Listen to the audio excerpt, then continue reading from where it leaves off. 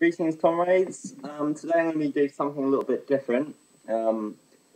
Later on tonight, I'll be going through an essay by a Bolshevik revolutionary called Alexandra Kollontai, and she's not a very well-known figure, but one of the drives of this channel is to basically just put the spotlight on some kind of revolutionary figures that many kind of comrades might not be aware of, may not be aware of their work or their ideas, kind of just to, take the attention away a little bit from kind of the big mega stars of Marxism towards, some of the other people who are there. And Alexandra Kollontai, she was a kind of radical feminist.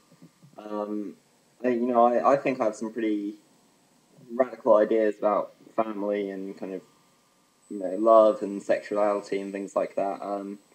But even today, I find her ideas very ahead of her time. But while I was going through her essays, I found this really sweet little story, and it's almost like a Soviet Christmas story, and it was written in 1922, and it's called Soon, in 48 years' time. So today, I'm going to tell you a Christmas story. 7th of January, 1970. It's warm and bright, and there is a lively and festive atmosphere in the House of Rest, where the veterans of the great years of the World Revolution spend their days. The veterans decided that on the day that had once been Christmas Day, they would recall their childhood and youth by decorating a tree. A real fir tree, just like in the years before the world upheavals. The young children and the older girls and boys were enthusiastic about the idea, especially when they heard that Red Grandmother was going to tell stories about the great years of 1917. There was no problem in getting the tree. They came to an agreement with a man in charge of the forestry conservation, persuading this vigilant guardian of the plant kingdom that the forest would not be ruined by the loss of one stolen tree. Such a strange and unusual festival. The candles were more difficult. The new method of lighting, using reflective light rays, had not only done away with the kerosene-wick lamps once and for all, but had banished electricity to the far and distant provinces where the latest innovations had yet to be introduced. The younger generation had never seen candles, and the veterans of the great years had to explain to them with the help of diagrams. A special conference of people who had been members of the People's Economic Council during the revolutionary period was called to discuss the ways of producing the candles. The young people, with their clever heads and their clever hands, were there to help. After a number of failures, misunderstandings, and unexpected difficulties, they managed to decorate the tree with paper decorations of various colours, with candles, nuts, sweet juicy oranges, rosy apples, and homemade candles in homemade candle holders.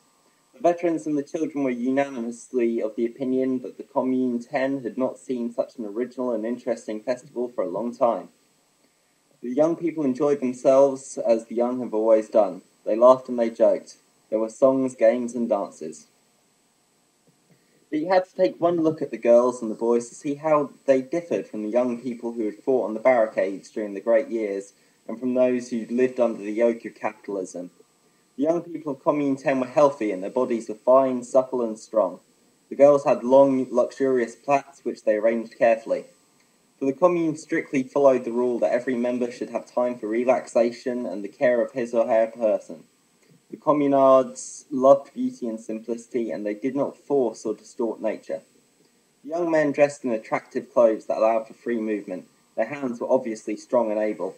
There was not one sick, pale, or exhausted face amongst all the young people who had gathered for the Fir Tree Festival. Their eyes shone brightly, and their bodies were strong and firm. Their happy laughter filled the bright festive hall, and there was the most joyous change of all. The young people of Commune 10 loved life and loved to laugh. They frowned when it came to battling against the only enemy, nature. However, they did not frown because the struggle was not to their taste, but in order to concentrate better and choose the best way to win. The struggle of men and women to control their environment was still in progress.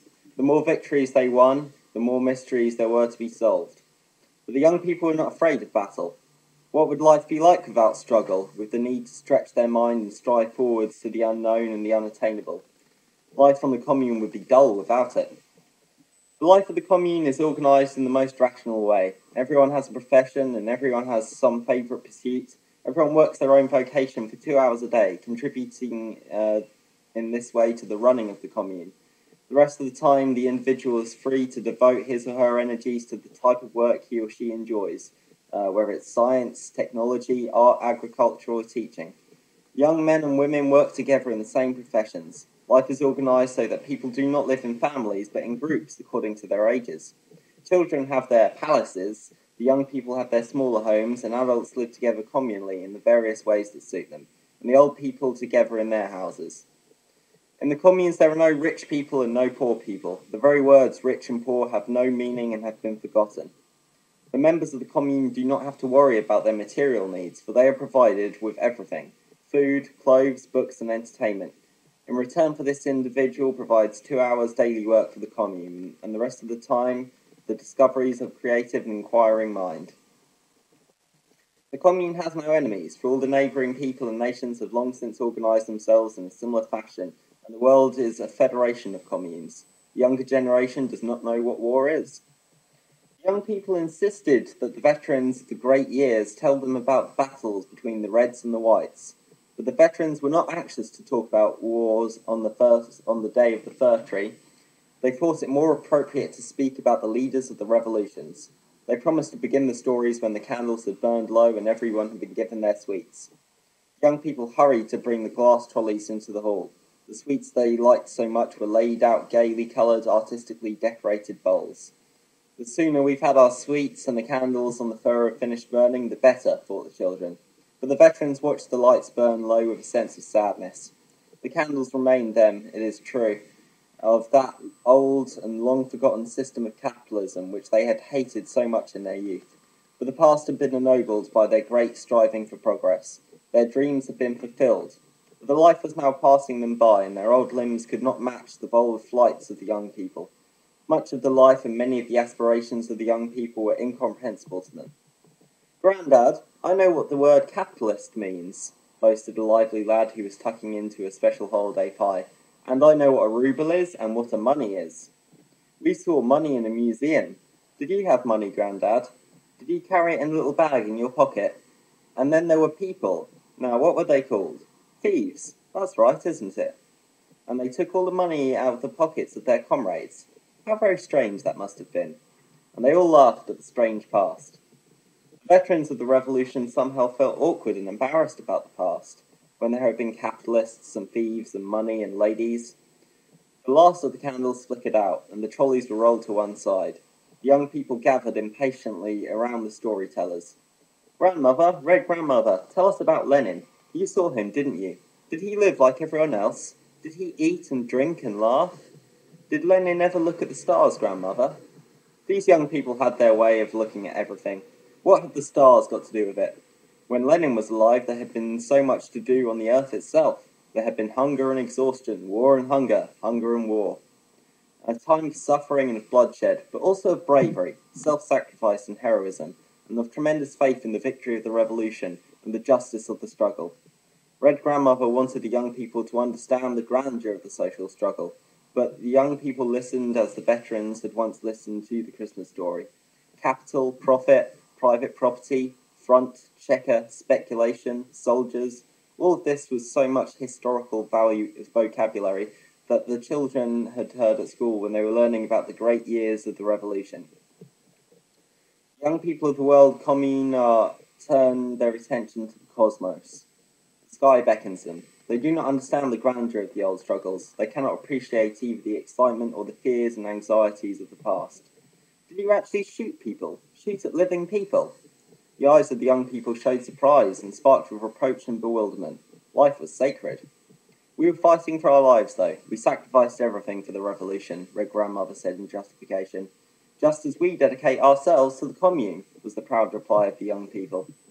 Red Grandmother fell silent. Life had forged ahead. The great years were now only history. The younger generation could not respond as they had done to the stories of worldwide barricades and the last fight. The social question was settled. The ideas of communism had justified themselves. Mankind was free from slavery and back-breaking work for others, from material dependence and from the struggle for daily bread. New and larger problems confronted humanity, challenging the search and dauntless spirit of men and women. In comparison with these horizons, the previous struggle against social forces seemed to the young people of 1970 an easy question. Hunger? You went hungry? You went hungry? You must have been very disorganized and ignorant. Ignorant, unorganized, young people could pass no sterner judgment on Red Grandmother's contemporaries. But without us and our firm faith in the triumph of communism, without our fierce and determined struggle against capitalism and the enemies of the workers, you would never have known the benefits of universal organisation and the joy of free creative work. We understand, but our tasks are on an even larger scale. Young people held their heads high, facing the future boldly. They turned their eyes to the stars and the black cloth of the sky, visible through the wide open windows of the festive hall. You achieved your aims, and we will achieve ours. You subdue the social forces, and we will subdue nature. Sing with us, Red Grandmother, the new hymn of the struggle with the elements. You know the tune. It's your own Internationale. The words are new. They call us to struggle, to achieve things, to move forward, to let the fir tree burn out. Our festival is in front of us. Our festival is a life of endeavour and discovery. The end. You know, I find that it's a really kind of eye-opening look at how at least this individual and perhaps others from the time really thought that kind of the future would be. You know, I think they thought in about by 1970 that they'd almost have achieved, you know, complete communism, and it's quite a strange future, I think, they set out there. But later I'll be doing kind of an analysis of an article by this same woman, and you know that way you'll get a look at just how kind of radical her ideas were and how strange. Anyway, red salutes, comrades. Hope you enjoyed that.